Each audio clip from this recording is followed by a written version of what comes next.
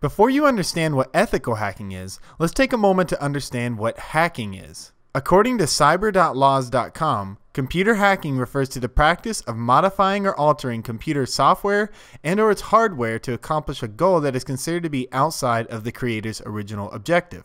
Basically, if you modify a software program or the hardware of a computer and use it in any way other than it was originally designed for, you're hacking. Of course, not all hacking is bad, and that's where we get into ethical hacking.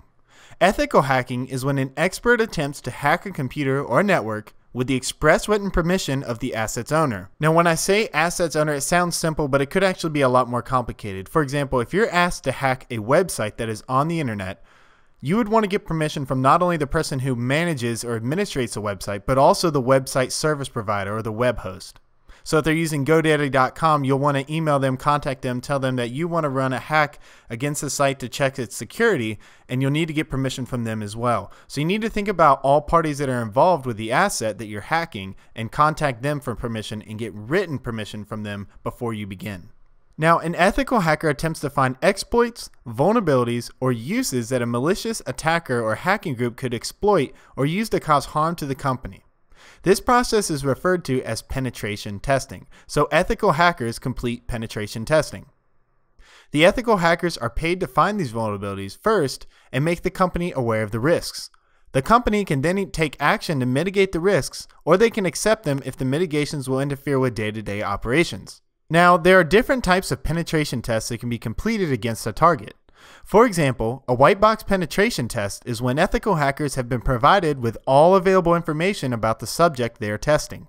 This information could include network diagrams, software source code, hardware components, or anything else that is related to the target. A black box penetration test is when the hackers have been provided no back-end information about the target. The purpose of this penetration test is to simulate as closely as possible how a malicious attacker might attempt to compromise a target without insider knowledge. While the requirements for different types of penetration tests may change, the one thing that doesn't, and the most important thing I want you guys to take away from this lecture, is that you need express written consent from all parties involved in this hack. Even if you're performing ethical hacking functions with no ill intent, you can still get into a lot of trouble if you don't have permission in writing. Now, it's a good time to start talking about another type of hacker, the gray hat hacker. A gray hat hacker is a unique type of hacker because they are freelancers and operate without written consent. They are known to discover system weaknesses without written permission, but also without malicious intent. Their goal is to bring these flaws to the attention of the system owner so they can be corrected. A lot of times, a gray hat hacker is hoping to be compensated for giving the information to the company instead of a malicious hacking group. So even though the end result for the company they're hacking is good, a gray hat hacker is not an ethical hacker. Malicious hackers are called black hat hackers. Their main goal is to do damage and expose or steal data. A black hat hacker may try to steal information such as social security numbers, credit cards, personal identifiable information, bank account information, and much more.